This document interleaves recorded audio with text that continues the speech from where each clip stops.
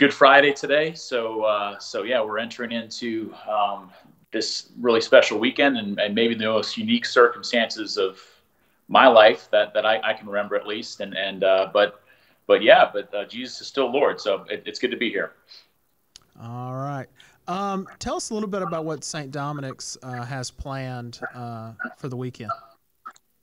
Yeah, so we've been St. Dominic has actually been televising our mass for a really long time, for almost 40 years now, and so with that, we also have a studio that produces a different video programming and stuff. So we've had good things in place to put out content online and other ways of doing that. Unfortunately, since Hurricane Michael, we've been celebrating Mass in a tent.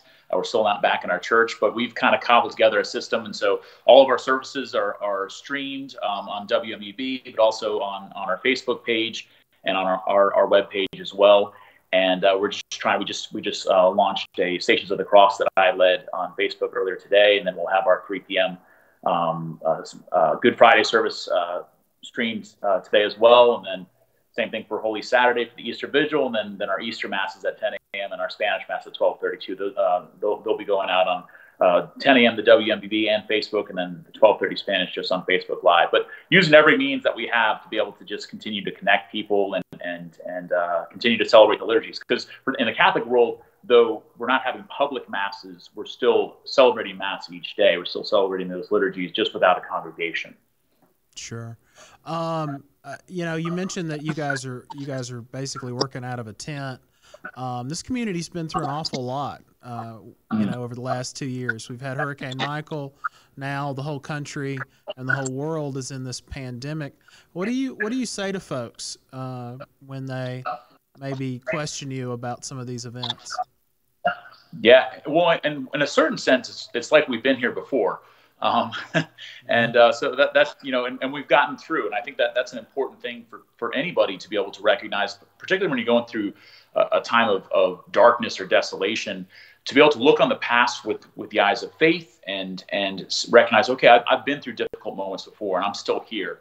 Now that can begin to weigh on you when it all builds on top of each other. And I have so many parishioners and friends and employees that are still living with family members, are still living in temporary housing or in trailers.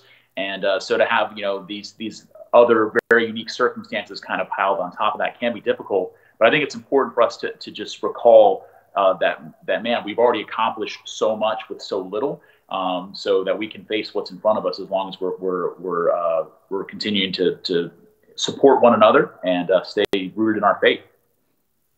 Yeah. Talk a little bit about the significance of Good Friday, and maybe for most of our audience, many of our audience probably are Christians or Catholics, but some of them aren't. What's the significance of Good Friday? What's that mean? Yeah, it seems like almost a misnomer, because this is the day that Jesus died. So for anyone who maybe has seen a movie about the life of Jesus or picked up a Bible at any point, or maybe just been to a church service, Jesus' death is a pretty central event. And for something that's so unjust and so on its face so horrific, how can we call this day good? But the reality of what happened Friday is we discover God's infinite love for us. In a sense, God's heart is opened wide for us. So we discover who God is, that He's a God who loves us, who dies for us. And because of what we receive from Him, we receive our own dignity and worth too. So we find out how good we are in Christ. So this day is good because of the goodness of God, and that He makes us not just good, but holy too. So it's a day of in the Catholic world, definitely of somberness. At our service today, there won't be a lot of singing. There won't be a lot of instrumentation. There'll be a lot of silence, a lot of pondering, and in a sense, we recognize just the power of the cross. But it's also a day that's something much deeper than the things that are on the surface happening here. There's a spiritual battle that's happening, and that God, and that's why too, especially right now in the face of coronavirus and everything else, that death doesn't have the last word. That sin does not have the last word. That God's love and his ultimately His life and resurrection has the last word. We our technology, unfortunately, may need an exorcism. We're having some internet issues. Thank you. we may need a blessing. I apologize. You know, it's everyone. Everyone is trying to use the internet at the same time, and so sometimes Right. It has some issues. But again, you know, Friday's the day he died, and then Sunday you celebrate his resurrection. Um, what's the message that you think you'll give this Sunday in the middle of a worldwide pandemic, and what do you think God is trying to tell us through all of this? Yeah. That's definitely a question that comes up a lot. Is God chastising us? Are we being punished? Or is this a message to us? And in a sense, I think it can be several things at once, maybe hundreds of things at once that God could be telling each of us as individuals, but also the entirety of the world. I mean, I can't think of anything else that would shut down the entire world. It's kind of a staggering event for all of us with just the frenetic pace that we maintain to all of a sudden be slowing down and right in time for Easter. So I think the potential lesson, if we're listening to it, is that to have our lives rooted in something bigger than our jobs, as important as those are, and our money or our material possessions, but it's something bigger than that, something that transcends even death. And we have that opportunity when we put our faith in Jesus. Yeah. You know, there are some, unfortunately, there are a lot of people who are dealing with death right now. Our community, at least so far, has been spared. But to those families who are dealing with that, does the message of Easter, you hope that'll resonate? Absolutely. As someone who just, as part of my job, I have the great privilege of being with a lot of people in those final moments of their life, and even as they're preparing for it, and even after death, with the family members and funerals and everything. I wear black, you know, as that as that kind of reminder of death too. But I think anytime you walk into a Catholic church, some people are kind of struck when they see Jesus on the cross. They see not just an empty cross, but a crucifix.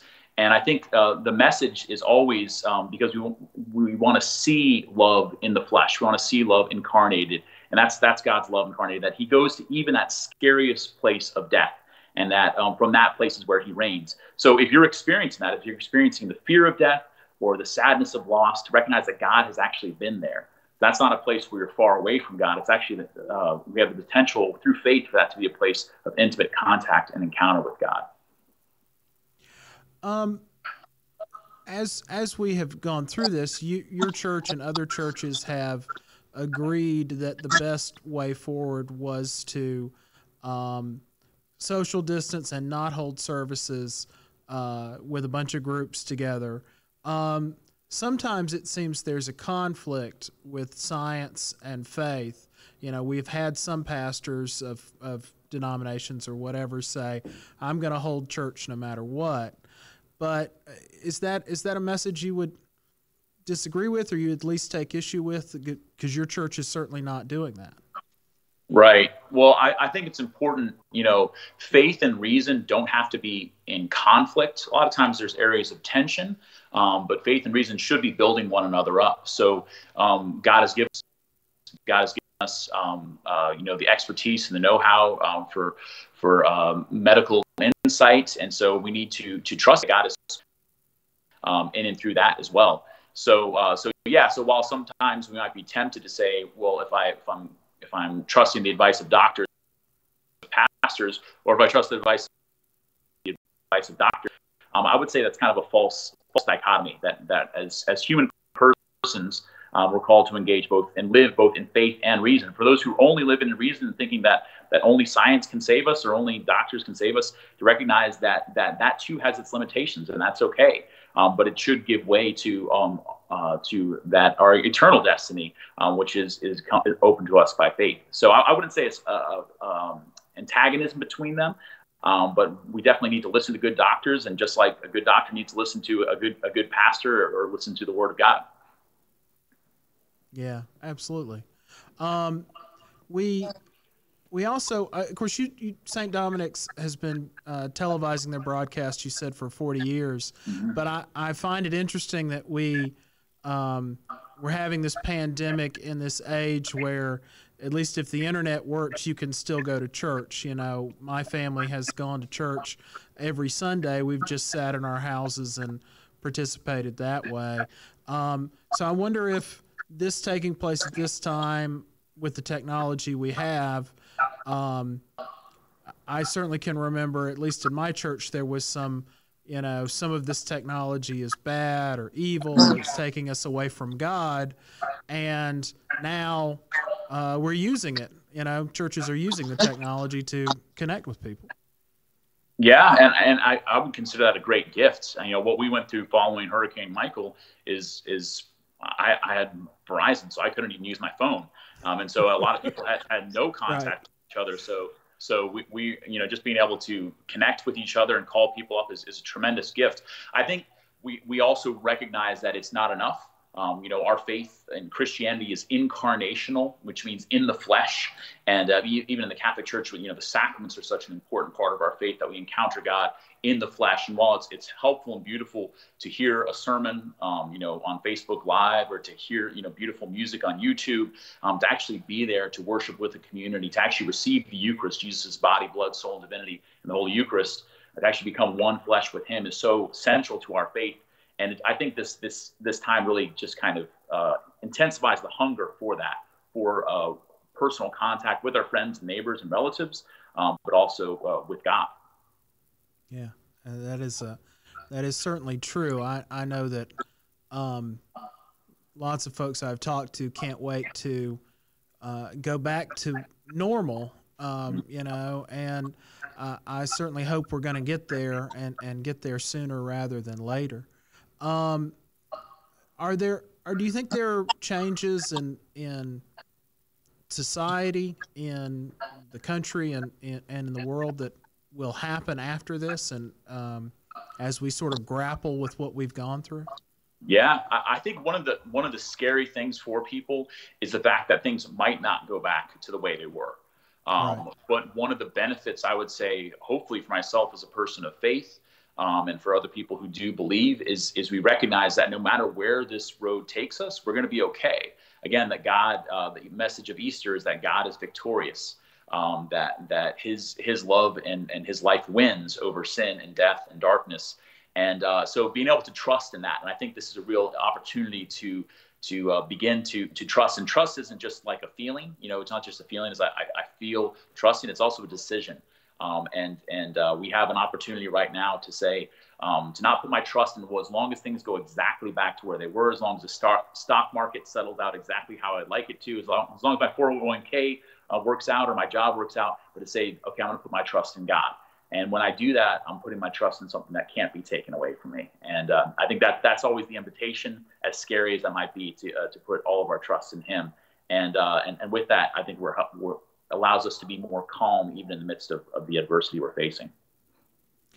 Do you think that we're in some kind of end times sort of situation? I mean, you've got a pandemic. There were locusts in somewhere. You know, I don't know if you saw that story, but it got shared everywhere that I was looking. You know, and part of me says, well, if you look at history, you know, there always seems to be something every 50 or 100 years that is afflicting humanity. But you know, what do you take from these things going on in the world today? Yeah, I try to side with what the church has been saying for the past 2,000 years, is that we are in the end times since the time of Jesus, you know, and in the sense that Jesus has come into this world, He suffered, died, and rose from the dead. And so the time of the church is in a sense this end times. So whether the world ends tomorrow, or like, you know, fiery, you know, blast tomorrow, or a million years from now, we're still in the end times.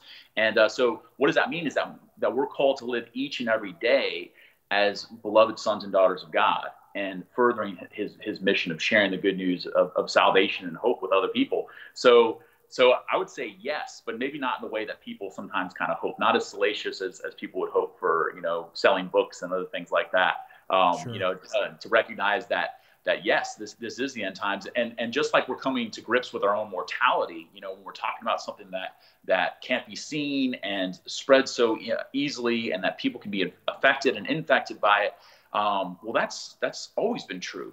That we're always faced with death. We're just really good at hiding from it. We're really good at hiding from our own mortality.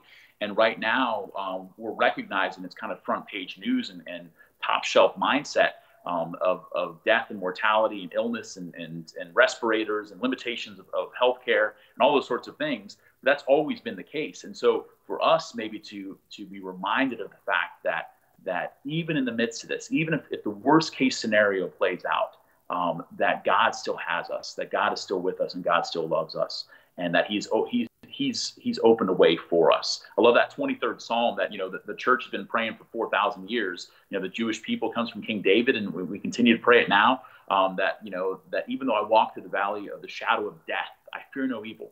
Not because there's not scary things around, not because bad things might not happen, but because He, the shepherd, is with us. And I think that's the message that we need to rediscover today. All right, I'm not going to top that. So I appreciate you being here today. Thank you very much, Father. And I want to thank everybody for watching. And I hope they walk out of this with a little bit of hope. And I hope we're all we do an interview again next year at Easter in person. So that's my hope today. So thank you, Father Michael. Thanks, Brady. God bless you. All right. You guys are clear. Thank you, guys. Thank you very much. All right. I don't know if any of that was usable, Brady, but hopefully it came and went. But yeah. There were some good answers there, and it's our end. We're working on our system again, but the internet is just what it is right now because again everybody's on it. But I think the second half of it came through pretty well. Okay. We're gonna cut something for the